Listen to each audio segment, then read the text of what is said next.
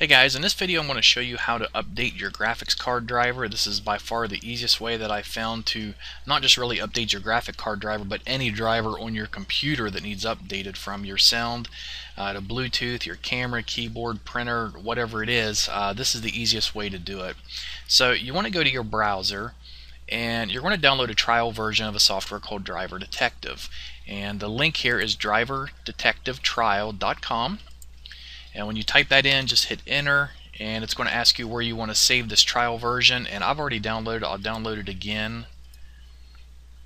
Yes, I want to replace it. When it gets done downloading, just open it up and go through the process of it installing. And like I said, I've already installed this, so I'm not going to go through the whole process again. But when it's done, it's going to create an icon that looks like this here. And you're going to double click it and open it up.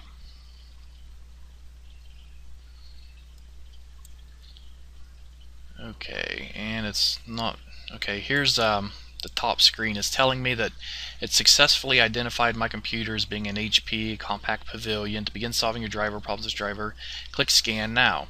And what it's going to do is automatically going to update and fix missing and out-of-date drivers. It's going to give me it has instant access to database containing millions of device drivers. So basically, any kind of device or hardware you have on your computer, it'll be able to find the drivers for it. It's going to scan and identify the ones that are out of date.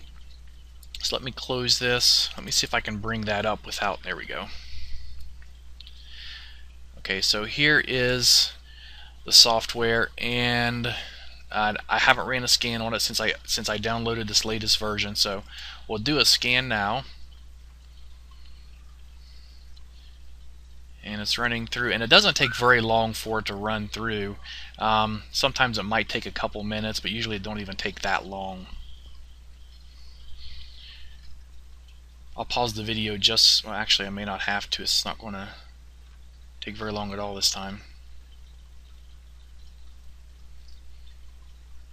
Okay, here we go. It only took less than 30 seconds.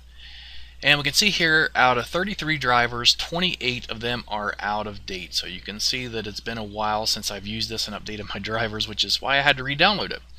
And so here we can view all the drivers. If you want, you can just view the ones that are out of date or the ones that are up to date. And obviously, I want to know which ones are out of date. So click that.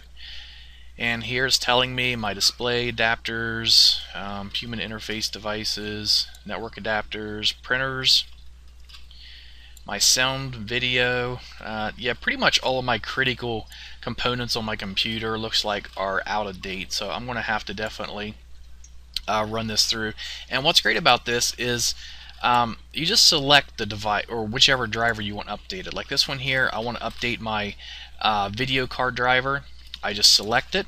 And if you don't want to select it, if there's one you don't want, you just click the X. Pretty simple. But if you want to update it, you just click it here. It'll tell you here it's out of date, recommended, update the driver. All you have to do is click next.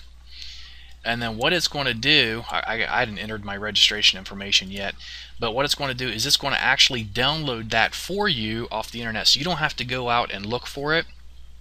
You don't have to search through countless websites trying to find it, registering your email address, and who knows what information you got to give out to try to find the specific driver for your computer. But with this Driver Detective, it'll automatically download it for you, and it'll walk you through step by step on how to also install it and getting it set up. So very cool tool, very easy way of updating your graphics card driver or pretty much any other driver you have on your computer. And so I just wanted to recommend this software. Like I said, if you want to check it out, go to driverdetectivetrial.com. You can download the trial version, and it'll scan your computer and let you know which ones are out of date, and then you will have to register it in order to allow it to go out and download those for you automatically, and then you simply just install them and it's fixed.